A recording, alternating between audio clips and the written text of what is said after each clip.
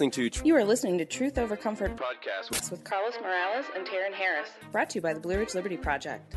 Hey everyone, this is Carlos Morales of Truth Over Comfort. We can be found at truthovercomfort.net. Sorry that we haven't had a new update recently. I'm in the process of moving, and I'm also in the process of getting some better mics, so the sound might not be so great right now.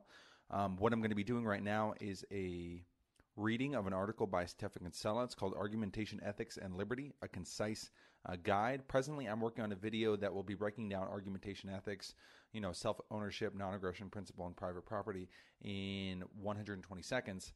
And it turns out making something that concise can be a little bit of work. So look out for that soon. So the article starts. Professor Hans Hermann Hoppe burst onto the Austro-libertarian scene in the late 1980s when he moved to the United States to study under and work with his mentor, Murray Rothbard. Since his arrival, Professor Hoppe has produced a steady stream of pioneering contributions to economic and libertarian theory. A key contribution of Professor Hoppe is his provocative Argumentation Ethics, Defense of Libertarian Rights. In setting the stage, Hoppe first observes that the standard natural rights argument is lacking. This is from Hoppe in The Economics and Ethics of Private Property. It has been a common quarrel with the natural rights position, even on the part of sympathetic readers, that the concept of human nature is far too diffuse and varied to provide a detriment set of contents of natural law. Furthermore, its description of rationality is equally ambiguous in that it does not seem to distinguish between the role of reason in establishing empirical laws of nature on the one hand and normative laws of human conduct on the other. Hoppe's solution is to focus on the nature of argumentation instead of action in general. Again, Hoppe states, the praxeological approach solves this problem by recognizing that it is not the wider concept of human nature, but the narrower one of propositional exchanges and argumentation which must serve as the starting point in deriving an ethic. Here he draws on the work of his PhD advisor, the famous European philosopher Jürgen Habermas, and fellow German philosopher Karl Otto Appel, who had developed the theory of discourse ethics or argumentation ethics, as Hoppe explains this basic approach. Any truth claim, the claim connected with any proposition that is true, objective, or valid, all the terms used synonymously here, is and must be raised and settled in the course of an argumentation. Since it cannot be disputed that this is so, as one cannot communicate and argue that one cannot communicate and argue, and since it must be assumed that everyone knows what it means to claim something to be true, one cannot deny this statement without claiming its negation to be true. This very fact has been aptly called the a priori of communication argumentation. That is, there are certain norms presupposed by the very activity of arguing. Appel and Habermas go on to argue that the ethics of presupposed as legitimate by discourse as such justify the standard set of soft socialist policies. But Hoppe, while recognizing the value of the basic approach, rejected their application of this theory in socialist conclusions. Instead, Hoppe took what was valuable in the Appel-Habermas approach and melded it with Misesian Rothbardian insight to provide a praxeological discourse ethics twist on the standard natural law defense of rights. In essence, Hoppe's view is that argumentation or discourse is by its very nature a conflict-free way of interacting, which requires individual control of scarce resources.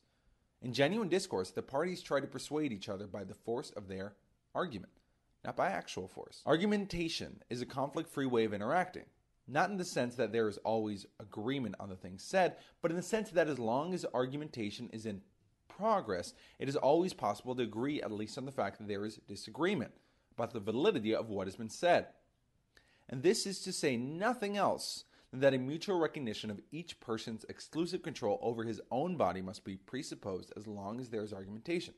Note again that it is impossible to deny this and claim this denial to be true without implicitly having to admit it's true. Thus, self-ownership is presupposed by argumentation. Hoppe then shows that argumentation also presupposes the right to own homesteaded scarce resources as well. The basic idea here is that the body is the prototype of a scarce good for the use of which property rights, i.e. rights of exclusive ownership, somehow have to be established in order to avoid clashes.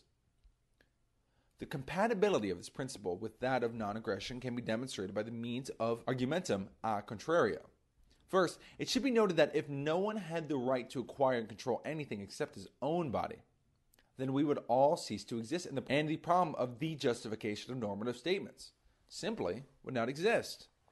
The existence of this problem is only possible because we are alive, and our existence is due to the fact that we do not, indeed cannot, accept the norm outlawing property and other scarce goods next, and in addition to that of one's physical body. Hence, the right to acquire such goods must be assumed to exist. Hoppe then goes on to show, following Rothbardian logic, that the only ownership rule that is compatible with self-ownership and the presuppositions of discourse is the Lockean original appropriation rule.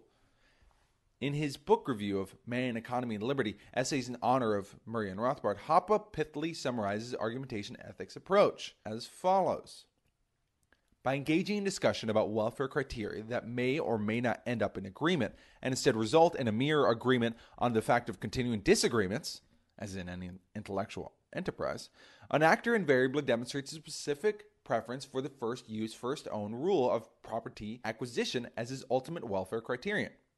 Without it, no one could independently act and say anything at any time, and no one else could act independently at the same time and agree or disagree independently with whatever had been initially said or proposed. In it is the recognition of the homesteading principle, which would make intellectual pursuits, i.e. the independent evaluation of propositions and truth claims, possible. And by virtue of engaging in such pursuits, i.e. by virtue of being an intellectual, one demonstrates the validity of the homesteading principle as the ultimate rational welfare criterion. Hoppe also gives credit to Rothbard for recognizing in a brief passage the insights that Hoppe later built on more systemically. This defense of private property is essentially also Rothbard's. In spite of his formal allegiance to the natural rights tradition, Rothbard, in what I consider his most crucial argument in defense of private property ethic, not only chooses essentially the same starting point, argumentation, but also gives a justification by means of a priori reasoning almost identical to the one just developed. To prove the point, I can do no better than simply quote him. Now, any person participating in any sort of discussion, including one on values, is by virtue of so participating alive and affirming life. For if he were really opposed to life, he would have no business continuing to be alive. Hence, the supposed opponent of life is really affirming it in the very process of discussion, and hence the preservation and furtherance of one's life takes on the stature of an incontestable axiom. Not surprisingly, when Hoppe's Argumentation Ethics appeared in the late 1980s, e.g. in the Libertarian Symposium and other publications, Rothbard was excited by this new approach. In a dazzling breakthrough for political philosophy in general and for libertarianism in particular, he has managed to transcend the famous is-ought fact-value dichotomy that has plagued philosophy since the days of the scholastics, and that had brought modern libertarianism into a tiresome deadlock. Not only that, Hans Hoppe has managed to establish the case for anarcho-capitalist Lockean rights in an unpredictably hardcore manner, one that makes my own natural law, natural rights position seem almost wimpy in comparison. Tantalizingly, Rothbard concludes his piece, a future research program for Hoppe and other libertarian philosophers would be A, to see how far axiomatics can be extended into other spheres of ethics, or B, to see if and how this axiomatic could be integrated into the standard natural law approach. These questions provide fascinating philosophical opportunities. Hoppe has lifted the American movement out of decades of sterile debate and deadlock and provided us a route for future development of the libertarian discipline. Since the advent of Hoppe's breakthrough theory of right, it has continued to gain attention and adherence, as well as controversy. I base my own related estoppel theory of libertarian rights on Hoppe's work starting in 1991 and ended up writing a detailed survey of related theories in New Rationalist Directions Libertarian Rights Theory. In the meantime, other work has built on Hoppe's monumental rights theory, so much so that I've been tempted to collect material for an argumentation ethics reader. And in the truthovercomfort.net site, you'll be able to find all those different sources for that particular project. Also, if you want to learn more about estoppel and libertarian ethics in general, there is a libertarian ethics episode in which I break it down in, I believe, somewhere in the early 20s. So definitely check that out. You can find it on the truthovercomfort.net page. Thank you for listening. Thank you, Stefan Kinsella, for writing this great article. I will be back pretty soon. Bye-bye.